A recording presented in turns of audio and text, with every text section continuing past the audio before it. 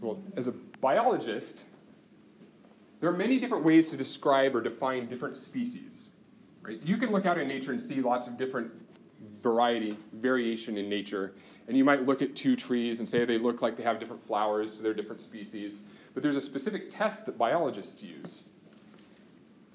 This is the biological species concept. This is the formal definition, but basically what it means is that if you mate two organisms together and they either have dead offspring, lethal, or sterile offspring, then those two parents were from two different species.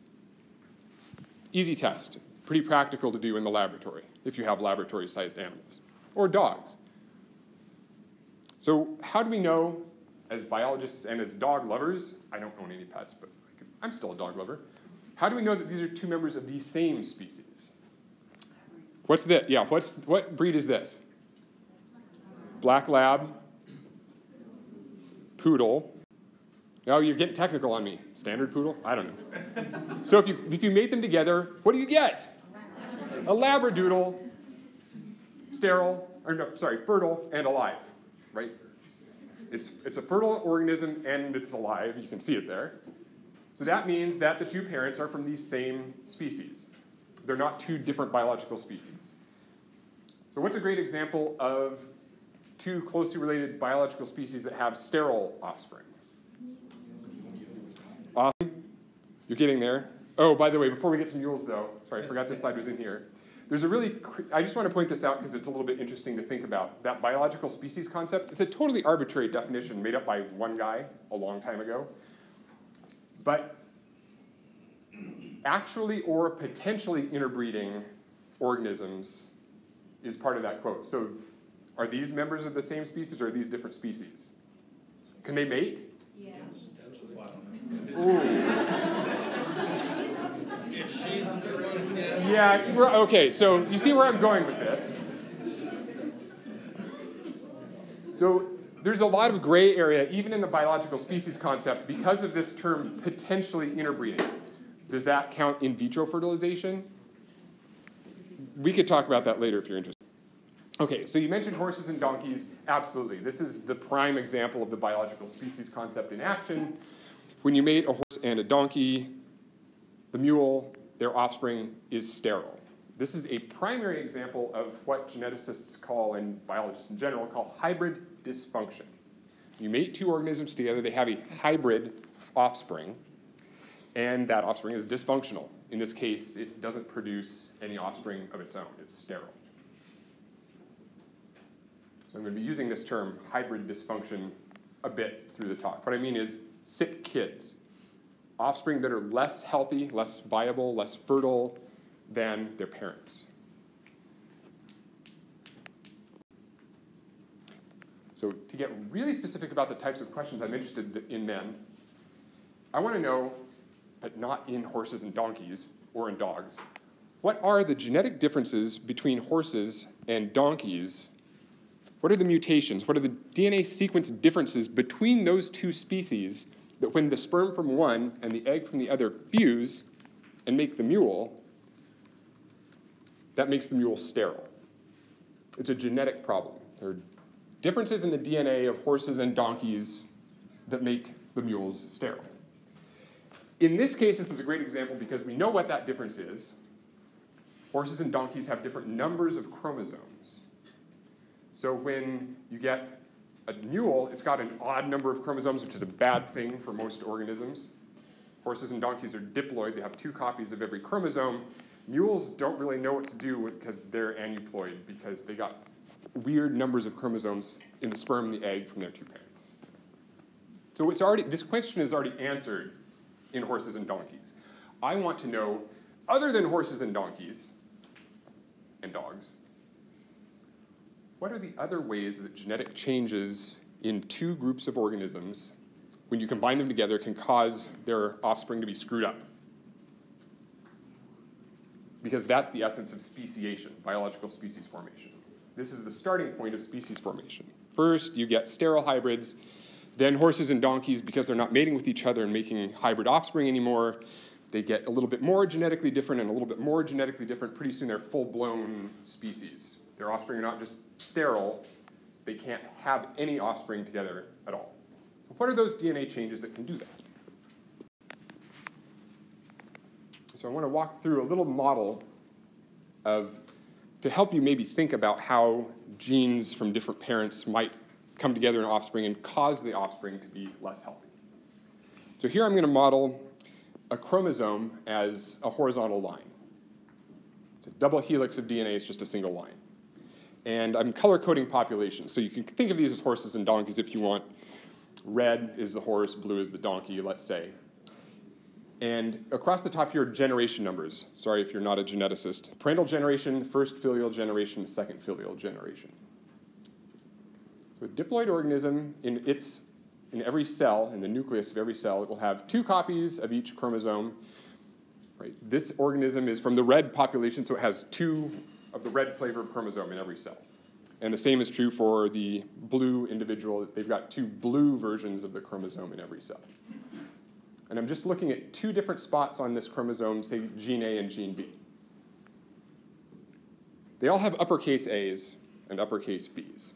So at this point, these are 2 different populations. But now let's imagine that the red versions of genes A and B make 2 red versions of proteins. Ooh, red on red, not good. Maybe I can switch to a different laser pointer. Yeah, that'll be fine. Okay. So gene A makes protein A. Looks kind of like one of those 1x1 square Legos. And gene B makes a receptor for gene A, so it's got a shape so that the 2 proteins can fit together properly. You see curved surface on one protein and a recessed surface on the other, so those 2 might be able to physically interact, the 2 proteins inside the cell. Presumably that does something good for the organism in this story. And then you'll notice that there's a difference on the proteins created from the blue versions, which geneticists call alleles. The blue versions of the same chromosome make protein A and protein B, but they look different. Because the DNA sequences of the chromosomes are different. The red chromosomes are different from the blue chromosomes. You've got different DNA sequences. So they make the same proteins, but they have different shapes. So here they're more like triangular surface and a receptor for that surface. So if you're a red organism, and if it's important for these interactions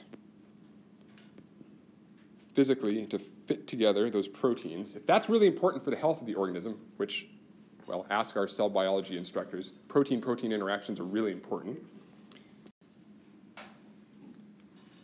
Those individuals, the red individual and the blue individual, are fine by themselves, but what happens when they mate?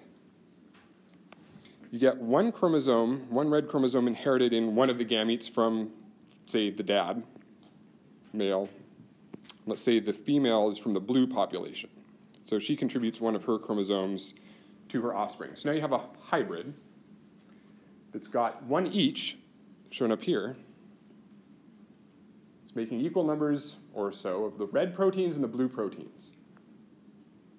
So my question to you is this an okay scenario for the health of this organism? We've got a mixture of red and blue protein A and red and blue protein B. Is that going to work? What do you think? Sure, because the red proteins can interact and do their job, and the blue proteins can still interact and do their job. So F1's fine. What happens, though, when we get, and I'm just showing another F1, same genotype, same proteins down here. So we're going to mate 2, unfortunately in this example, brother and sister together, and get to the F2 generation. So at the F2 generation, something weird happens, which you might have heard about at some point, a weird thing called recombination, where chromosomes break and exchange bits. So in the F2 generation, you start getting these hybrid chromosomes that are part blue, part red. And in the F2 generation, then you can get a situation like this, where you have both copies of gene A come from the blue chromosome, population 2, provides all of the copies of A, but you get both B genes that make the B proteins from the red population.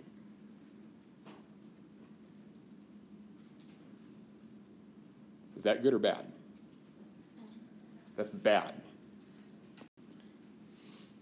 Because those A proteins don't fit with any of the B proteins, And in this example, which I haven't really explained in detail, those proteins don't interact. That doesn't let the organism do something really important like make babies.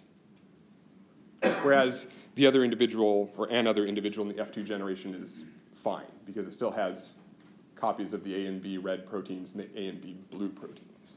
So it's still okay. So that might be a scenario that causes species formation. You get genetic changes, the differences between the red and the blue chromosomes, that when you combine them together, they can cause sick or inviable offspring. I was trying to be purposefully antagonistic in the title of the talk, something about the molecules that keep species apart or something like that. So I want to mention, this is, I think, one of the most important concepts in what I'm telling you today, I think. We have a lot of words for these, so dogs are, what was it again? Breeds. What other words do we have for different groups of the same species? Race. What else? What do plants? Variety. Yeah, variety is a good word. I know, I've written some of them up there. Right, so we have all of these words to describe different compartments, groups of organisms within one species. Populations, strains, races, clades, accessions, isolates. So there is not usually, other than maybe horses and donkeys, there's not a single genetic change that immediately causes one group of populations to become two different species at an instant. The process of two groups of organisms becoming reproductively incompatible, meaning they can't have viable or fertile offspring, takes a lot of time and a lot of different sequence changes in their DNA. There isn't just a single magical mutation that causes speciation, except for that change in chromosome number in horses and donkeys. But that one aside, you can think of a single difference here, a difference between gene uppercase A and a different version in a different population, the lowercase a. Same gene, two different versions, big A, little a. So a geneticist might look at those and say, oh, those are two different strains of the same species. And they might look then at a different gene, gene B, and say, okay, well now these two populations have differences in gene A and in gene B. So maybe now they're a little bit farther down the continuum towards becoming different species. So maybe now we call them something else arbitrary. I don't even remember what words I wrote up there. It's totally fine because it's arbitrary. The only time we get to something that's not arbitrary is when we finally accumulate enough DNA sequence changes in enough genes that the biological species concept occurs. You mate the two populations together, and they finally have dead or sterile offspring. So the more genetic divergence, the more genetically different two groups are, the more likely they are to be speciating, becoming different species. Now, speciation doesn't occur just because of genetic changes, but genetics is a big part of this.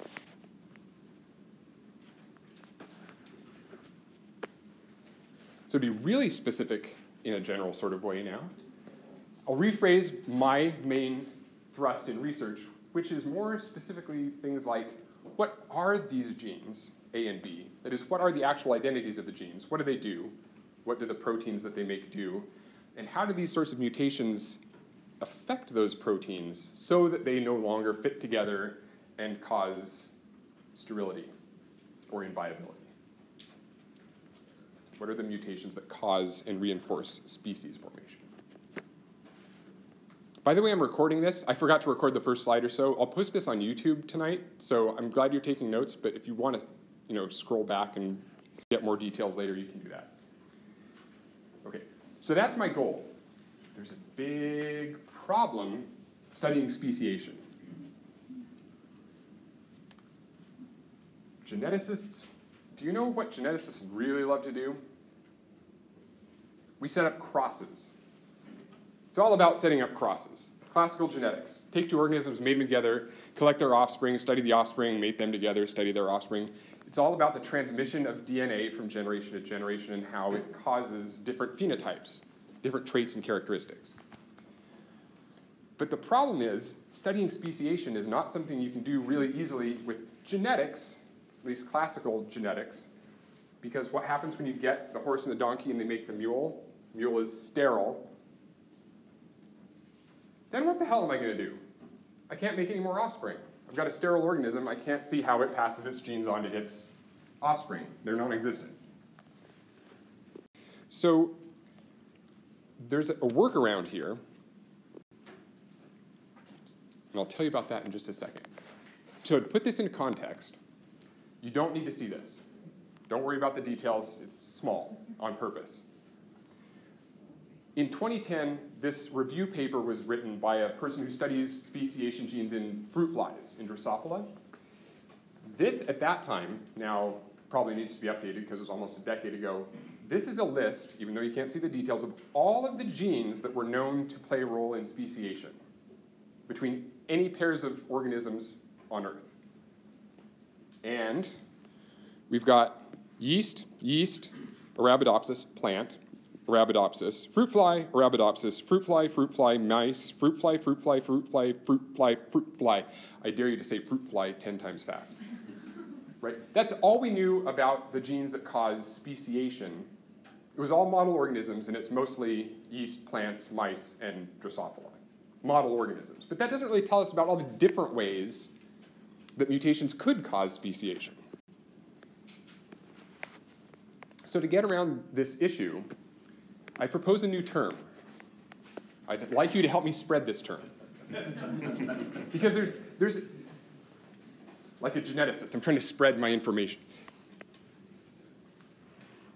There's a problem with the term dysfunction. I think a lot of people, including geneticists, hear the word dysfunction. I get this, people heckle me at conferences all the time when I say dysfunction and I don't tell them what I mean. It's a classical term, hybrid dysfunction, like the sterile mule, or a lethal hybrid offspring. People get in their minds, probably rightfully so, that dysfunction means no function. So classically, people think of the word dysfunction meaning dead or sterile. But I just said that we can't really work studying speciation genetics when we have hybrids that are totally dead or totally sterile. What we need is to find a situation where hybrid offspring are less healthy than the parents, but not totally sterile. We want to find a case where we can mate two populations together and find a situation where maybe their kids are sick, less healthy compared to the parents, but not yet fully speciated, somewhere at the top of the continuum, where there's some genetic difference. And that brings me to the worm that we work with, Caenorhabditis briggsae, TU, C. briggsae, or just C if you want. It's a close relative of C. elegans, classic genetic model organism. But these are way better for studying speciation than C. elegans. Importantly and coolly, they have two sexes, males and hermaphrodites, which is really cool. Self-fertile hermaphrodites. One organism makes its own sperm and its own eggs and can self-fertilize and make more of itself. That's awesome. It's really useful in the laboratory, too. These are actually a millimeter in size in real life, not that size. So the reason that briggsae is much better than elegans is genetic diversity. So there are both C. elegans and C. briggsae, two different strains of species of the same genus, collected from all over the world. I happen to work with two in particular. One, AF16, which I'm going to color code red, so you don't really have to remember the strain nomenclature. I will say AF16 a lot. But it's the red strain. It's red because it's from the tropics. And a strain from Japan, blue, temperate, I'm going to refer to as HK104. And all of these populations of the same species, C. briggsae, are really genetically different from each other compared to C. elegans. So you can collect C. elegans from the same part of the world. They're all very similar to each other at the DNA sequence level. So they're bad for studying speciation because there's not a lot of genetic difference between populations. Before I started working on worms, this phylogenetic tree was published. You don't need to know really how to read a phylogenetic tree, but here's the basic primer. Here is the location of the strain of interest for me, 1, AF16. The length of the branches that connect it to any other strain or population is relative to the number of DNA sequence changes between them. So if two strains appear really close together, or populations really close together on the branches, that means they're very similar genetically. If you looked at their DNA sequences, you'd only find a very rare difference. And it was really striking to people that there are a lot of strains from the tropical areas that are very closely genetically related, and then there's this big difference in DNA sequence that separates the tropical and the temperate groups, which made people start wondering, maybe climate is driving these two populations apart. Maybe there are some sequence differences that are all sequence similarities within the tropical group that are different from the temperate group. And so if you took a temperate worm and you moved it to the tropics, it would crap out because it's got the wrong genes, and vice versa. So we, in my lab, hybridize usually a tropical worm and a temperate worm, and we find out, are their offspring okay? That's basically what we do. We stare at microscopes, we move hermaphrodites and males onto plates, we set up crosses, we study their offspring.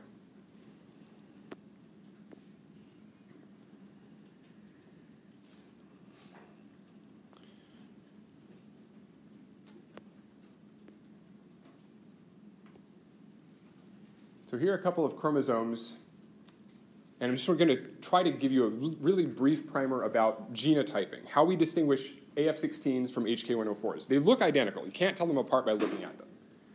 The only way we can distinguish them is we know that there are sequence differences between these two populations, so we have to do some sequence analysis of their DNA to know which worm we're working with. So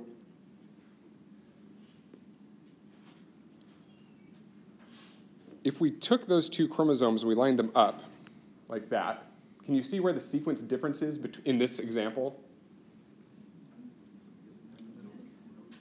The top one, this top line is Gattaca, and here it's Gat-Caca.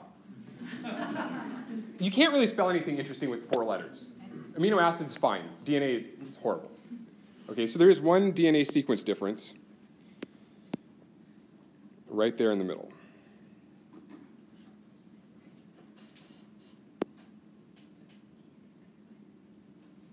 Right, so those are the 4 letters of DNA, and we're looking at the sequences of an AF16 chromosome on top, Gattaca, and HK104 on the bottom.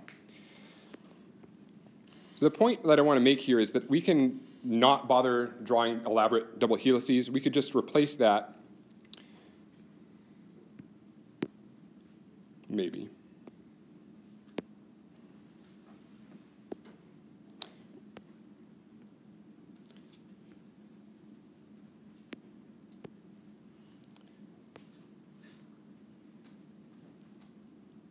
With a single line, so I'm, again, back to representing chromosomes with single lines, not both strands of the helix.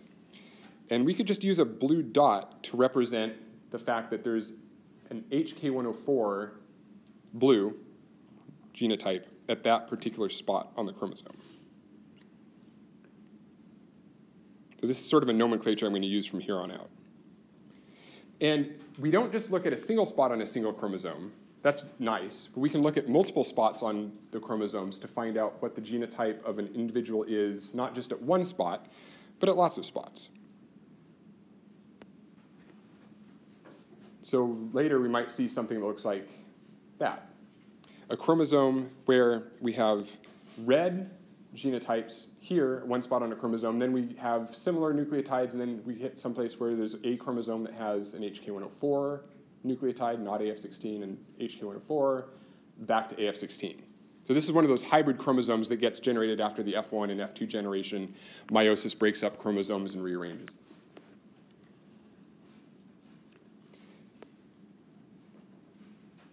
So the question with genotyping organisms is to try to find mutations that cause speciation. Basically, we need to figure out what is that question mark. We know spots to look on the chromosomes to distinguish AF16s and HK104s, but we have to actually have a technique to figure out what is that nucleotide, what is that letter. Is it the AF16 version or is it the HK104 version?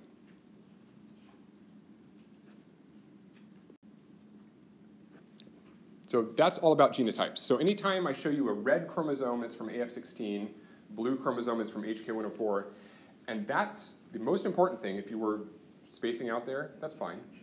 The most important thing to know is we can tell whether a chromosome is the red version, AF16, or the blue version, sorry, red version AF16, blue version HK104, because there are specific nucleotides that are different between the two, and we know what those are.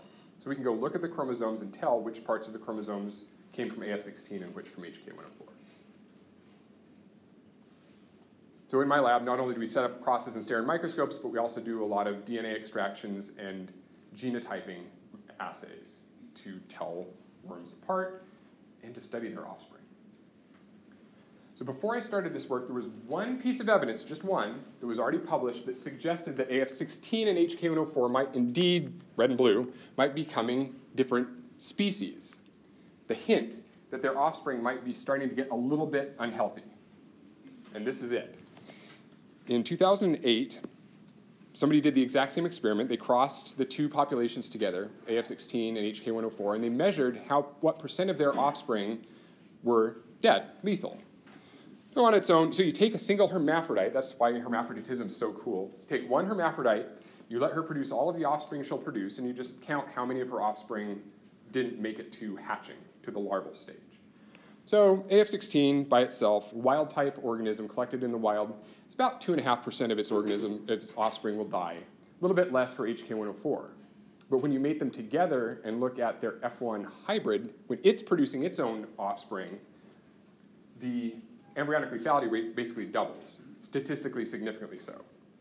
So we've got the case where the parents are more healthy than their hybrid offspring, but the hybrid offspring is still alive and it's not sterile. It's producing more offspring. So now we have a case where we can actually start to study what are the genetic differences between AF16 and HK104 that does something like this, that makes their hybrid offspring have this increase in embryonic lethality, dead kids.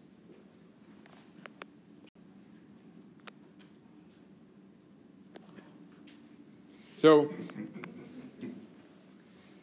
this is the spot when I say, try to remember the background that I just told you, but we're going to jump to something totally different right now. I'm skipping over a lot of background information that would maybe be useful, but we don't have time for. So prepare yourselves for a mental jump. After all, it's only Friday at 3:35. You're still good, right? Okay, I'm going to read this. You're going to fill in the blanks. Mitochondria are the powerhouses of the cell. So you all learned from the same textbook I learned. Okay, wait a second. We were talking about speciation, now we're talking about mitochondria. We'll get there. I'm going to continue. One of the most important things mitochondria do for us is make ATP. They produce cellular energy that drives my being able to stand here and talk at you, interact with you.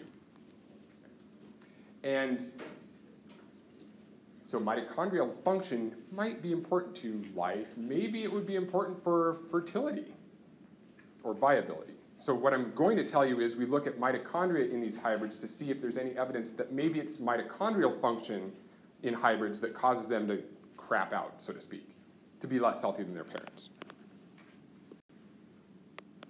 So mitochondria are cool because they make all of our energy so that we can be alive, but they've also got some challenges they have to overcome.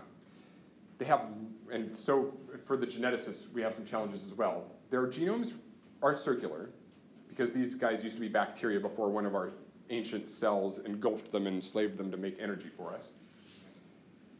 Every cell in our body has multiple of these organelles. So each organelle has lots of circular genomes in it, and each cell has lots of mitochondria in it.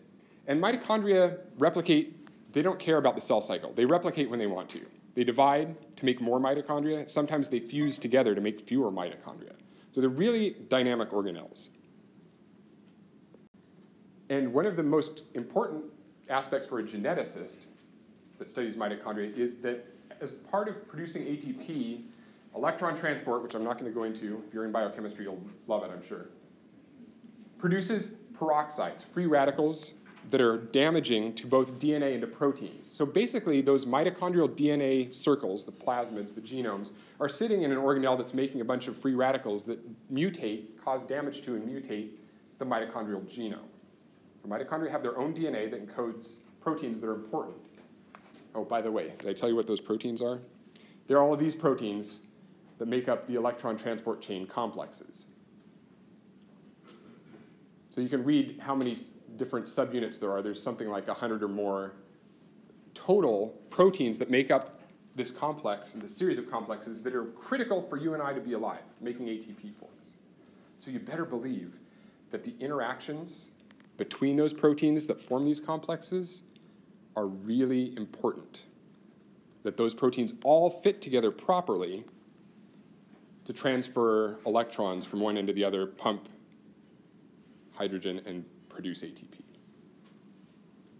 You remember we were talking about proteins fitting together a while back when I was talking about a model for speciation? Okay, so this is the theory of mitochondrial nuclear coadaptation. Basically says that these colored proteins, the ones I know you can't read the letters of, but that's fine, the proteins that are symbolized by colors are encoded by the mitochondrial genome. So wait, the mitochondria doesn't make all of the proteins that it needs for producing ATP. Where are all the other proteins coming from? The colorless ones, the blue ones here, that are not labeled. They're proteins, they're encoded by DNA. That's not the mitochondrial DNA. What other DNA does the cell have? The genomic, yeah, the nuclear DNA. So our linear chromosomes encode all the rest of those light blue proteins. So the mitochondrial genome encodes some of the proteins. The nuclear genome encodes the other proteins. But they all have to fit together nicely inside the mitochondria to conduct electron transport. And this sets up this concept of mito-nuclear coevolution, which I'm going to explain to you in a little cartoon. Basically, the concept is if we've got linear DNA, and I'm going to diagram mitochondrial DNA as colored circles. So this is an HK104, for example, on the left. That combination of blue nuclear chromosomes and blue mitochondrial chromosomes is fine. And the combination of red nuclear chromosomes with AF16's mitochondria is fine. So what that means is there's a genetic difference between the red and the blue circular chromosomes too. The mitochondrial genomes of AF16 and HK104 are also different. Which means that when you combine one population's nuclear chromosomes with the other population's mitochondria, which we can do, take the mitochondria from one population, stick it in the cell of the other population, get rid of their own native mitochondria, that is thought not to be good. And I'll tell you why in just a second. I'll remind you. So mito-nuclear coadaptation means you need to have, the theory is, you need to have the same nuclear genome and the same mitochondrial genome from the same population to be healthy. Mismatching is bad. And this is one of the ways we know this. This is not a worm. This is a Tigriopus copepod, a marine invertebrate, from a lab that works at UC San Diego in Scripps. They did exactly what I just described. They have, in black columns, there are data from individual copepods that had matched genomes, that is, the linear, nuclear, and the circular mitochondrial genomes were from the same population. So those are matched. Expect them to be healthy. And then they also purposefully mismatched one population's nuclear chromosome with a different population's mitochondria, circular genome. And those are the hashed columns. So they've got control experiments, wild-type organisms, and they've made these weird hybrids. They're called cytoplasmic nuclear hybrids, cybrids, because the cytoplasm comes from one, including mitochondria, from one individual, and the nuclear genome from another. And they looked at all sorts of different phenotypes, traits down here at the bottom. So let's just look, for example, at one, hatching number. The matched genomes, when you're a normal copepod, you get a relative hatching number of 1. So let's say all of your offspring hatch. What happens when you mismatch the genomes? That drops to something like 70 or 65%. Right? So this proof that the only thing that you need to do in these invertebrates to make their offspring less healthy is you switch one mitochondrial genome for the other. That's the only difference between the black bars, matched genomes, and the gray bars, mismatched genomes. So this has not been done just in copepods. This has been done in all sorts of organisms, mice, flies, and we did it in C. briggsae. We wanted to know if in C. briggsae, when we mismatch the nuclear and the mitochondrial genes, are they screwed up? And this follows the exact same model I showed you earlier, except now I'm being a little bit more explicit that I'm saying maybe gene A is not one set of nuclear genes. Maybe gene A comes from the mitochondrial genome and gene B from the nuclear genome. And the reason that you have to have that match between the mitochondrial genome and the nuclear genome is because those sets of proteins have evolved to fit together properly. And the same is true for the blue versions of the same genes. And when you make the hybrids, or F2 hybrids for that matter, you get that situation where there's complete mismatch between the protein shapes. Then maybe electron transport stops because the mitochondrial electron transport chain, the proteins don't fit together, electrons don't flow, no ATP gets made, you're toast. That's the hypothesis.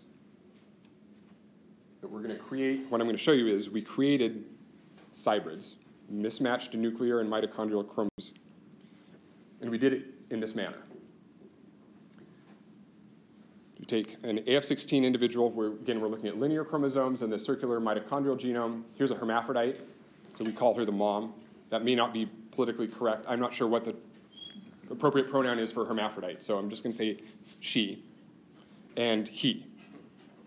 Okay, so we've got a dad and a mom for the two different populations, and all you have to do is you assume that mitochondrial inheritance occurs maternally, which isn't actually always the case, but we'll assume that it's maternal inheritance of mitochondria. And every generation, you cross another blue guy to a hybrid. And every generation you do that, you move an entire blue chromosome into the offspring. And you do that again and again, and recombination whittles down mom's nuclear genome less and less and less every generation until you do this cross 10 times. There's only a tiny little, you probably can't even see it, there's a tiny little sliver of red, mom's nuclear genome, that survives to the 10th generation. So now we've basically made an organism that has red mitochondria inherited from mom, but the nuclear genome has been entirely replaced by the male mitochondrial genome. So now we have our hybrids, cytoplasmic nuclear hybrids. So one of the first studies we did here at Fresno State was Joel and Jamie, shown there, measured the fecundity, just like they had done with the copepods, of AF16 and HK104, the two parental strains, the wild types. They each, a single hermaphrodite will produce something like 225 or 200 self-offspring. But look what happens when we make the hybrid. So compare, for example, AF16 with the nuclear chromosomes, gray, with an HK104 mitochondria. Right? That's this comparison, the black bar up here. So fecundity drops significantly.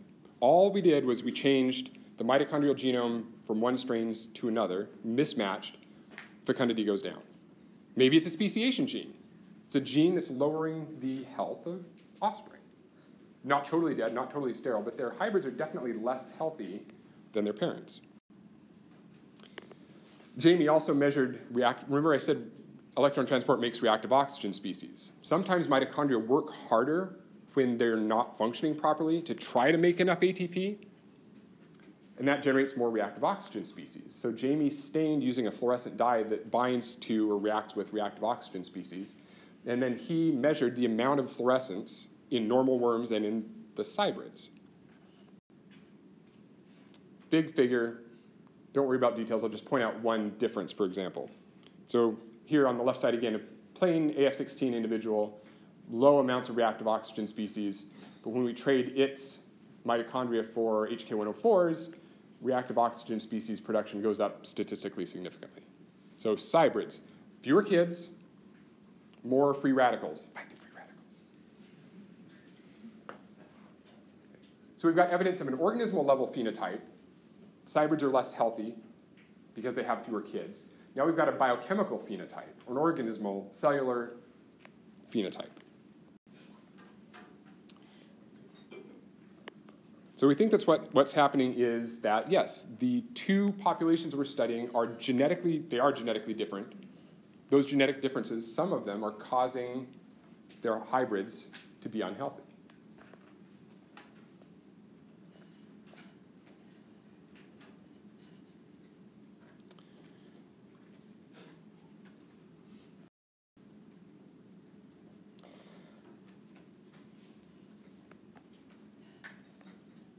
So there's one other type of experiment we did, and this is what I did on sabbatical, which was we had those hybrids with the mismatched genomes, and we wanted to know what their genotype was at every location throughout all of the chromosomes. 6 nuclear chromosomes in the mitochondrial genome.